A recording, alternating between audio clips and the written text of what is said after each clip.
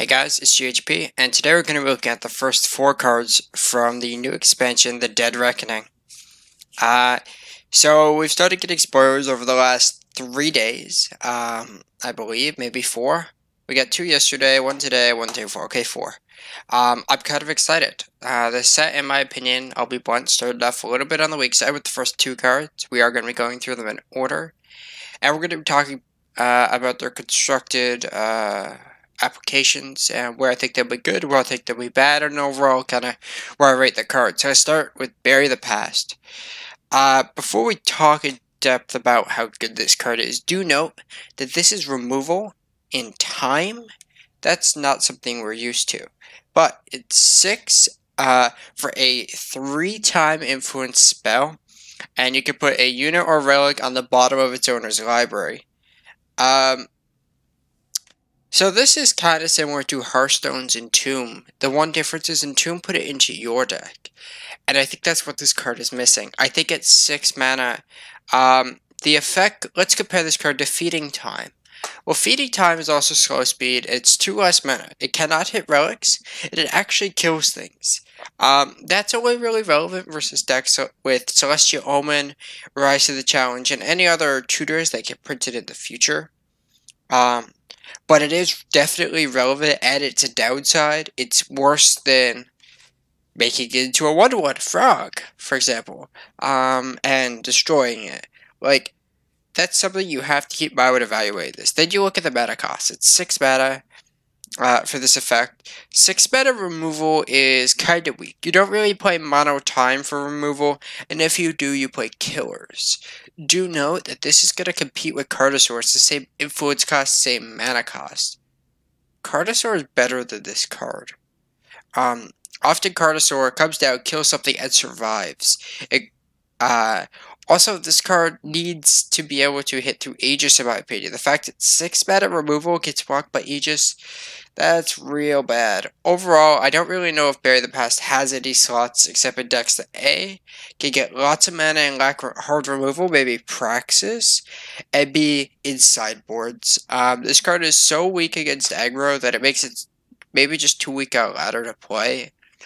In tournaments, sure, it might be nice to put, say, your Great Coin Titan or something randomly on bottom of your deck. Or, sorry, your opponent's Titan on bottom of their deck. Do note that this can affect your units. So maybe there's a world where, like, you have something that has Fate. So maybe it gets better when you draw it again and you could rise for it. But that's a really specific scenario that I don't really think is worth the payoff. Overall, I don't really think Bury the Past is a very powerful card. I think the effect is cool. I just don't think this is something that could help a Time Faction deck. And I just don't think they ever want to spend 6 mana for this. So I'm going to move on to the next card. This is one that a lot of people seem to be a little unsure of. And that is Ikaria, the Oversized. That's better. Alright. So Ikaria is a 2 mana 1/1 Valkyrie with double justice cost. That's tough to do on turn 2 all the time. It's a really weak body, but let's find out what the effect is. So it's a Flying Endurance, so worst case scenario, it's a 2 mana 1/1 Flying Endurance Valkyrie. That's not very good. You could have 6 justice, and it's now a 4/3.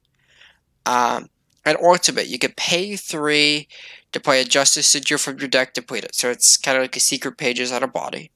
Each Valkyrie in your hand gets bigger. I think this card's really bad. So I'll get that out of the way. I think the stat line on this card is very weak. The one thing to note is it's probably okay in a Mono Justice deck. Because turning this on is okay. I think as a 2-drop, it's so low impact that it's almost not worth casting then. And I also think as a 5-drop, I don't think I would play a 5 mana 4/3 Flying Endurance that put a Justice Sigil into play and maybe get +++ to like 1 Valkyrie. I don't think that's very powerful. I don't think that card's constructed playable. And that's one of the best case scenarios of this card. You could also play it on turn 2 and use it as a rip spell. But I'm not sure the decks that are actually going to play a Valkyrie like this, like it has to go to Valkyrie's deck, is so bad otherwise. Actually can't hit the ramp that much. This card feels like they went, oh, it's too weak. Let's add another thing on it. Oh, it's too weak. Let's add another thing on it. Oh, it's too weak. It continuously going. I feel like this card doesn't really have any direction. We have Flying Endurance, which is okay. But then for it to actually be able to attack reasonably, it takes so much Justice Influence. And then it randomly ramps you. Overall, I think this is a mash of cards that actually turned out to be pretty weak. I know some people really like Akari, I just don't think she's really very good. I don't think she's doing anything special. You could gain, you could use this card as a 2-drop of Valkyries. But I think I would rather take my blunders that I have some pretty shitty 2-drops in that deck, because I don't think this card incentivizes you to play Valkyries at all, and I think it's worse to save Battlefield Scavenger. Right? It might not be, but that's a card that some of the list play. Maybe take your Overseer, it's definitely worse than it. It's worse than Argent Point Instigator. So, the cards it's competing with in any of the Valkyries decks are just too weak. And I don't think you ever play, like, Rakado Valkyries right now, because you're actually playing Mono Justice Valkyries with Ikaria. But then you just don't have the cards to support it, although this card is okay there. Overall, I don't think Ikaria is very powerful. She does a lot of cool things. Like, the card's cool, but I'm not a fan. I know this is a little bit controversial. I know some people have gotten some hate for this, but I do kind of wish that the lead characters, so to say, like this storyline's about Ikaria, for those of you who haven't looked at the story, I kind of wish the lead characters were more powerful. I know this is the youth version of Ikaria, so as someone on Reddit said, this is what happens when, Ikaria chooses to be cut down instead of rise up, which is the inverse of her quote. I don't think this card's very good. I don't think it's going to see very much play. Once the meta actually shakes out, I'm sure people are going to try this card because it's cool. The fact it does the Varus Favor and Torch is really bad. Hell, it does the Torch when it's turned on. I think this card at minimum needed to be a 1-2. Then it could also block something like a Grenadin. And when you turn it on, it no longer gets torched and never could get Varus favored. I think that 1 extra health will go a long way. I doubt they're going to change cards though, so I'm going to have to be a little sad on this one, but I don't think Ikaria is very good. But a card I do think is quite good. I'd like to take a moment before we start talking about this card to give it a shout out to Tony G. I'm sorry, bud. We can hug it out. So this is the thing. It's a new Huru card, which they already had some good 3-drops, but this is one that's Huru exclusive, so it's a little hard to cast. It's the same style influence as Vadius, which is reasonable to cast. It can be a little difficult, but it's worth noting. So 2 Justice at a Primal. For a 3-4, that's okay. Seraph's a good card without ultimate. Flying, Overwhelm. So without reading any more of the card, this is better than Seraph, which is an amazing card without the ultimate. Then, weapons can't be played. Now, one thing I'm seeing a lot of people read wrongly is this is 2-sided. You can't play this into Hammer of Might. But what it means is you can't play this and get Rune Hammered. It's an Unseen, which is relevant, and it's a bird, which I don't think is relevant yet, but could be eventually. Because we have a lot of good birds. This card's really powerful. It's in a really good body. It's really hard to remove. You can't torch it, you can't annihilate it, you can't vanquish it, you can't Rune Hammer it. It's really hard to remove this card. It's super good against aggro because nothing deals with it. And one thing to note, one of the best ways for something like Stonescar to deal with this card is Hideout Pistol, which also can't be cast. The weapons can't be played clause is very relevant.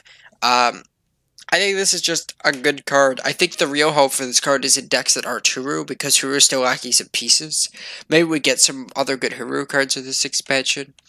But right now, this card is super powerful. Like, I think Ikaria Blue can play it with ease.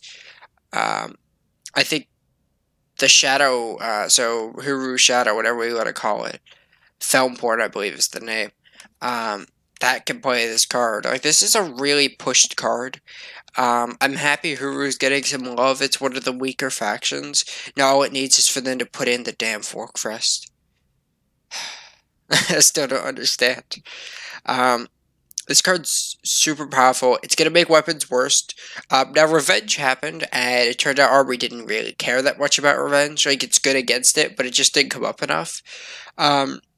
This clause can sure, it's going to get slayed a lot by, like, Armory decks, but you, like, if those decks ever get popular, this card's going to just run it down.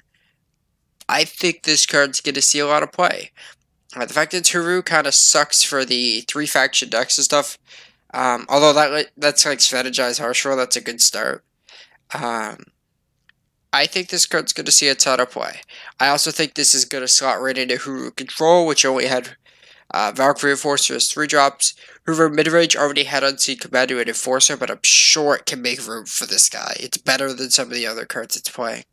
I think this card's really good. I think it's going to see a lot of play, and I'm really excited to play it. The fact that it's an Unseen, by the way, is relevant. We have cards like Dark Veil Agent, which aren't particularly great, but they do have an effect. We do know that Unseen is a tribe they're trying to support, and it also gets turned up by Unseen Commando, because this card needed buffs, right? Let's look at our last card of the day. This card came out like 10 minutes before I started recording. It needs to be resized properly because this image is blurry and I can't do anything about it.